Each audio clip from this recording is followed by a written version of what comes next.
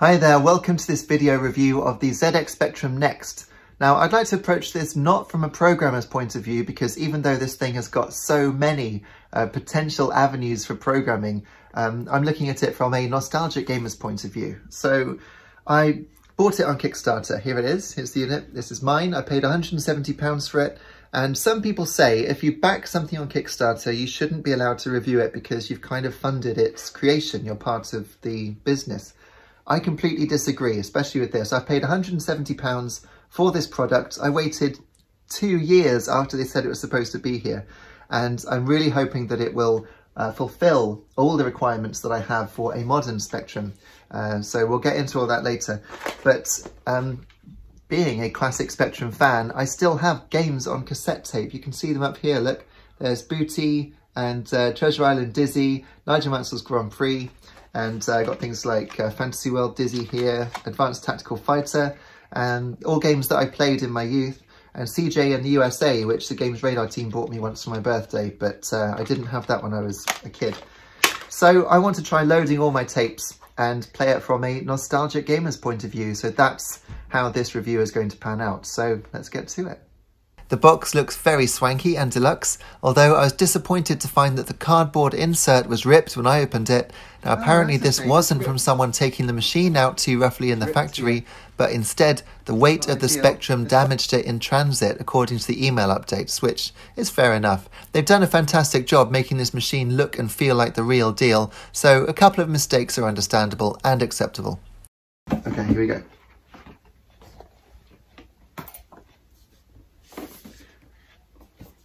It looks like a ZX Spectrum. How wonderful. So it's got the basic instructions about the keys, and the keyboard feels good. I can see why they spent their time on it. It even sounds like a Spectrum. Yeah, when you push the keys. So amazing. Right, well, I'm going to set it up on my 4K TV first and see if I can load a game. And then after that, perhaps I'll do some direct video capture so we can have a look at the advanced stuff. So I'm using this machine as a modern way to play my old ZX Spectrum games. So I get to enjoy modern day benefits like an HDMI connection, which is excellent, making the games look great on my 4K TV. Compared to the RGB output of my ZX Spectrum Plus 2, which sadly has ghosting, it's ultra solid, though I must say that I was a little disappointed to discover that the Next doesn't come with an HDMI cable in the box. You also get SD card support, and one comes with it, which means you can update the firmware and also try out the pre-installed demos and games. There's Dizzy and the Crystal Kingdom on there to play, which looks and particularly sounds superb, but no sign yet of the brand new Oliver Twins designed wonderful Dizzy. Apparently that's on its way, so look out for a review of that on this channel in the future. Dizzy and the Crystal Kingdom is actually a great way to show off one of the other amazing new features that make this a truly next generation Spectrum, and that's the processor acceleration mode. Look at the water effect, beautiful. Slow down though. Ah, okay. So presumably this is where I can turn up the speed of the processor. Okay, let's try 7 megahertz.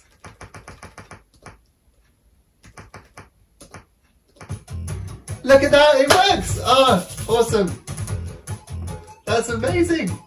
Now the old ZX Spectrum ran at a blisteringly fast 3.5 megahertz, and no, that's not a mistake. Modern machines are literally 1,000 times faster. But rather than give the Next a 1 gigahertz processor or something silly, instead this still boots up at that same 3.5 megahertz clock rate. Only now there's a button you can press if you booted into Next mode, which lets you toggle between extra clock speeds. 7 megahertz makes most games run better, although it can speed up the music with humorous effects like in Booty here.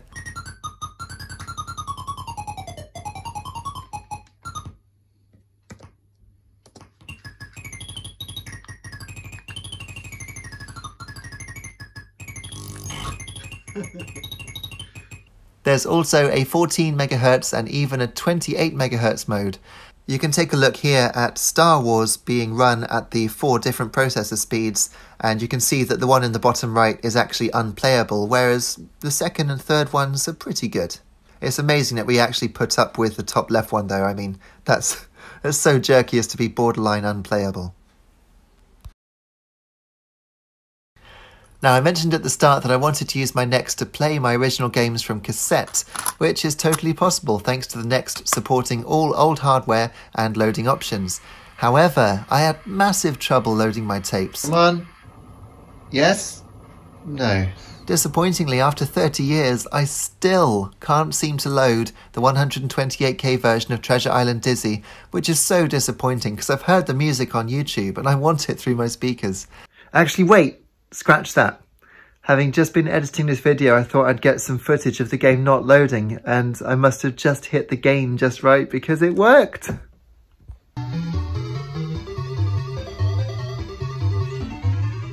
Never. I've never played it. It's been 30 years and I finally got it to load. Ah! The Next actually has hardware-based emulation for all the old Spectrum types. The 48K, we've also got the 128, the +2, the +3, and it boots into whichever you want until you change it back again. But even so, getting the right audio signal just to get it to recognise the tape is very, very difficult without an original Spectrum tape deck.